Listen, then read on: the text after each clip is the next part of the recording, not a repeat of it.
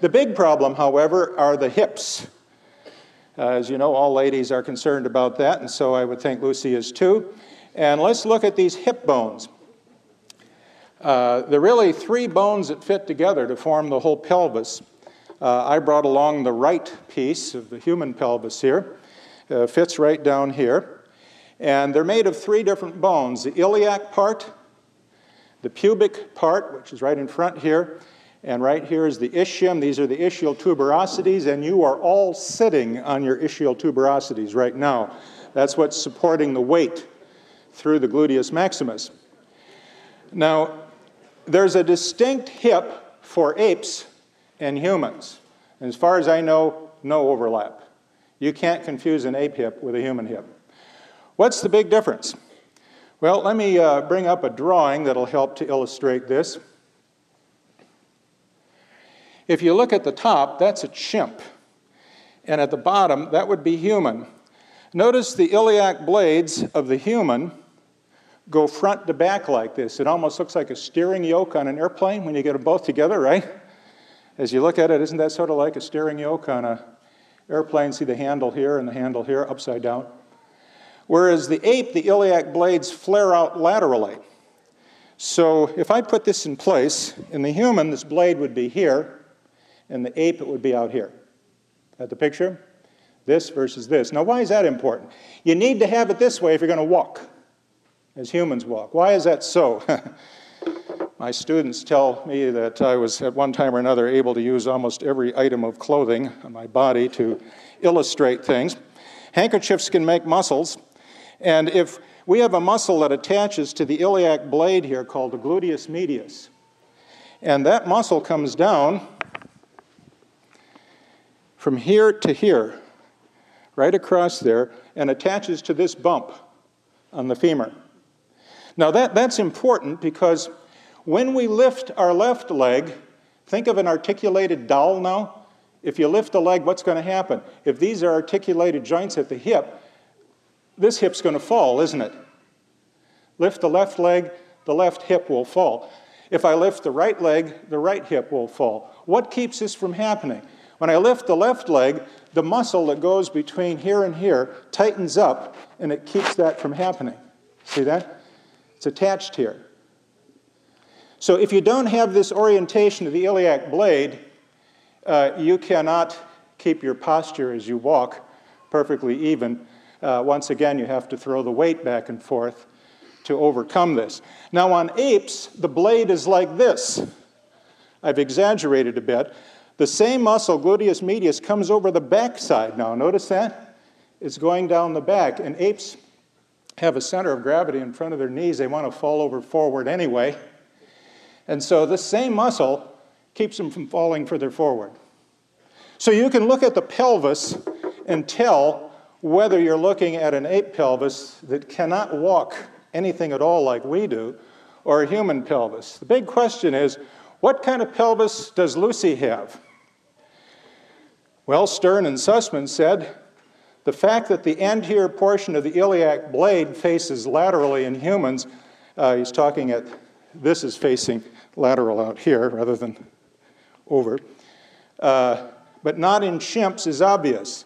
The marked resemblance of Lucy to the chimpanzee is equally obvious. So you get the picture? The creatures like Lucy have the ape orientation of the iliac blades. Now, what are the evolutionists going to do about that? You're not going to believe this. Nova, have you heard Nova? There was a PBS Nova series in which Dr. Owen Lovejoy, a very distinguished, famous paleoanthropologist, was involved. And he's looking at Lucy's skeleton here, and he's lamenting the fact that the hips are all wrong. They're supposed to be human-like hips, so you can walk the way the Latole footprints showed she walked, but they don't look like human hips, they look like ape hips. What to do about this? Watch it. You'll get a big kick out of this. The ape that stood up, it was a revolutionary idea.